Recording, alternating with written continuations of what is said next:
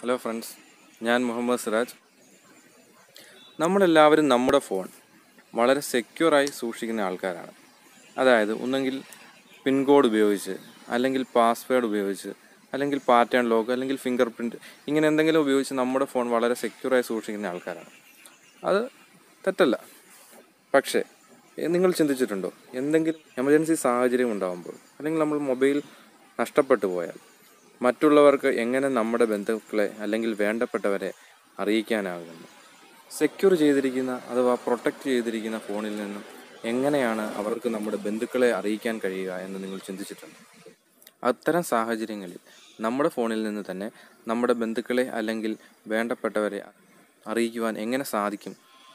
നമ്മുടെ ഫോണിൽ നിന്ന് തന്നെ എങ്ങനെ നമ്മുടെ ബന്ധുക്കളുടെ നമ്പർ അല്ലെങ്കിൽ നമ്മുടെ വേണ്ടപ്പെട്ടവരുടെ റിലേറ്റീവ്സിൻ്റെ നമ്പർ എങ്ങനെ കിട്ടും?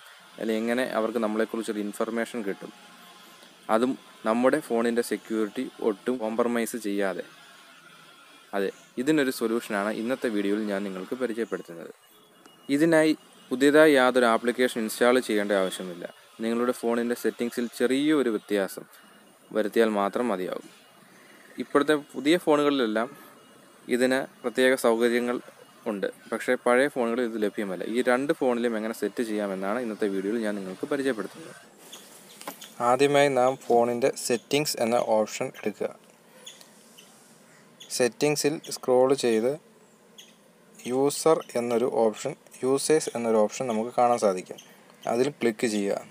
അതിൽ ക്ലിക്ക് ചെയ്യുമ്പോൾ താഴെ എമർജൻസി ഇൻഫർമേഷൻ എന്നൊരു ഓപ്ഷൻ കാണാം. അത് ഓപ്പൺ ചെയ്യുക.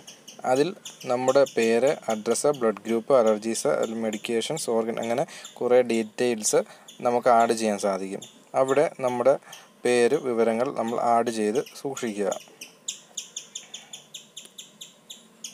ബ്ലഡ് ടൈപ്പ് അറിയാമെങ്കിൽ ബ്ലഡ് ഗ്രൂപ്പ് ആഡ് ചെയ്യുക. അലർജീസ് എന്തെങ്കിലും ഉണ്ടെങ്കിൽ അത് ആഡ് ചെയ്യുക. നമ്മളേതെങ്കിലും ഗുളികകൾ കഴിക്കുന്ന ആൾക്കാരാണെങ്കിൽ അത് ആഡ് ചെയ്യുക. ഓർഗൻ ഡൊണേറ്റർ ആണോ എന്നുള്ളത് ആഡ് ചെയ്യാം. അതുപോലെ തന്നെ എന്തെങ്കിലും സ്പെഷ്യൽ മെഡിക്കേഷൻസ് നമുക്കുണ്ടെങ്കിൽ, മെഡിക്കൽ നോട്ട്സ് അല്ലെങ്കിൽ അലർജീസ് ഉണ്ടെങ്കിൽ നമുക്ക് ഇതിനകത്ത് ആഡ് ചെയ്യാൻ സാധിക്കും. ശേഷം വലത് സൈഡിലേക്ക് സ്ക്രോൾ ചെയ്താൽ ആഡ് കോണ്ടാക്ട്സ് എന്നൊരു ഓപ്ഷൻ കാണും. അവിടെ എമർജൻസി സിറ്റുവേഷനിൽ ആരെയാണോ വിളിക്കേണ്ടത് അങ്ങനെയുള്ളവരുടെ പേര്, വിവരങ്ങൾ നമുക്ക് കോണ്ടാക്റ്റ് നമുക്ക് ആഡ് ചെയ്ത് കൊടുക്കാം.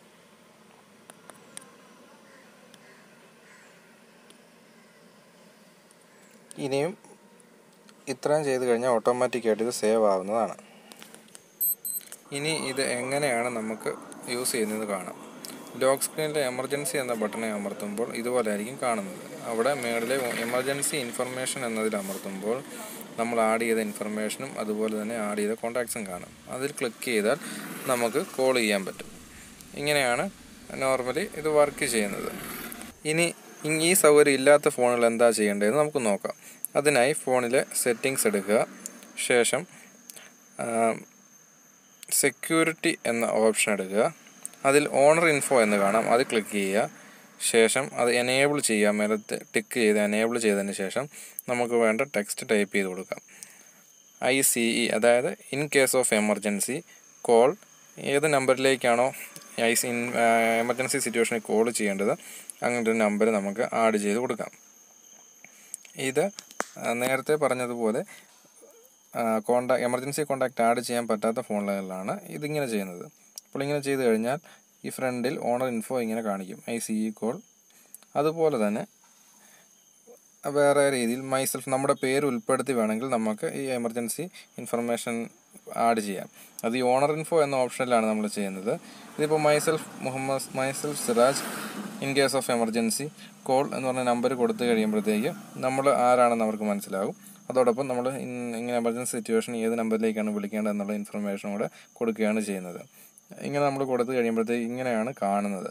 നമ്മുടെ ലോക്ക് സ്ക്രീനിൽ ഫോൺ ലോക്ക് ആയിരിക്കുന്ന സമയത്ത് ഇതുപോലെ ആയിരിക്കും അതിൻ്റെ മുന്നിൽ ഡിസ്പ്ലേ ചെയ്യുന്നത്. ഇതിൽ നിന്നും അവർക്ക് നമ്പർ മനസ്സിലാക്കുകയും ആ നമ്പറിലേക്ക് കോൾ ചെയ്യാൻ പറ്റും. ഉപകാരപ്രദമായ വീഡിയോകൾ നിങ്ങൾക്ക് ലഭിക്കുവാൻ നിങ്ങൾ എൻ്റെ ഫേസ്ബുക്ക് പേജ് ലൈക്ക് ചെയ്യുക, യൂട്യൂബ് പേജ് സബ്സ്ക്രൈബ് ചെയ്യുക.